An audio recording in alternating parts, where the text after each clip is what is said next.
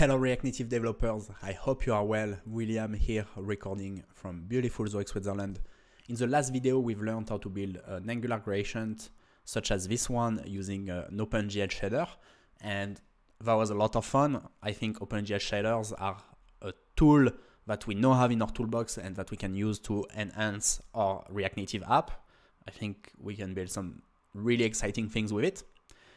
For this particular example, the Angular gradient example, I would like to show you another technique which might be a little bit more practical, and that's using a masked view. So there is this module called React Native Masked View, which is shipped by default with Expo.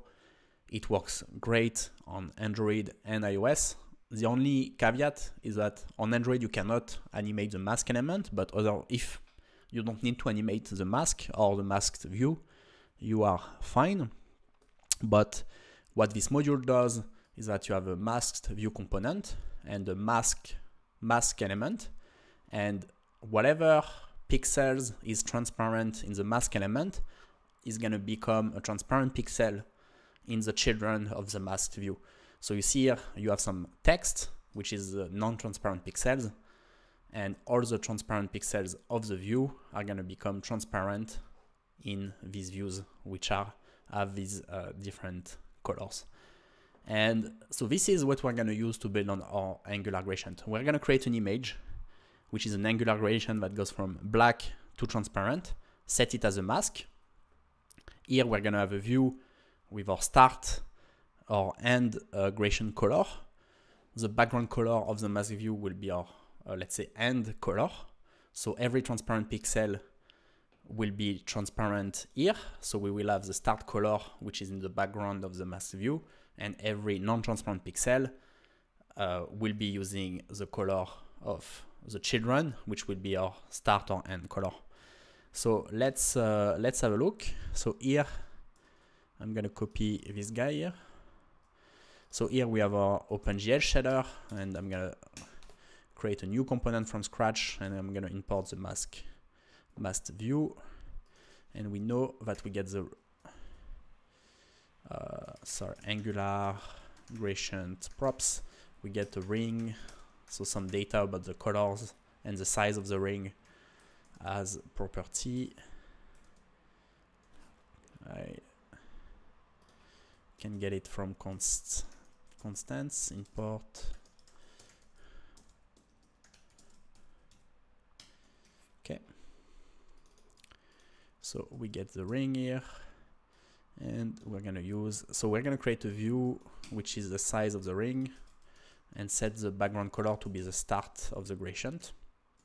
So we're going to have width is ring.size, height is ring.size, border radius is ring.size divided by 2, and background color is ring.start. And up, looks good. Now we can set our masked view, and we're gonna set a view here as a children with a flex of 1. We probably need to set some border radius as well, and the background color is gonna be the end color. And here we just need to actually do the same, have a flex of 1, background color, transparent, and we can pass the mask element as parameter. So let's create our mask, which is an image. So we need actually to build this image. So here you see we have our Angular gradient, and I'm gonna edit it to go from transparent to black.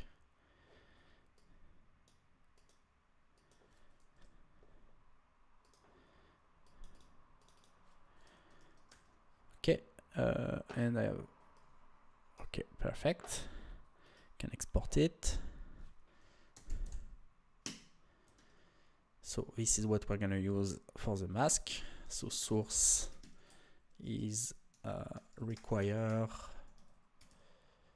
mask.png, and we can add some style. For Android, we also need to, so we're gonna with 8, and we also need the border radius for Android, and we also need, actually important, to set the background color as transparent. Let's have a look. And here it is. So same Angular gradient than previously, but done in a way that might be a little bit less overkill than using an OpenGL shader. So I hope you enjoyed this video. We're going to use this technique next week in an exciting episode of Can It Be Done in React Native. I'm looking forward to talk to you soon.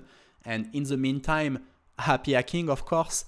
But if you're looking to learn the fundamentals of gestures and animations in React Native, I recommend you check out my online course at startreactnative.dev. My goal with this course is to provide you with all the tools and knowledge necessary in order to build incredible user experiences in React Native. So I'm looking forward to talk to you soon.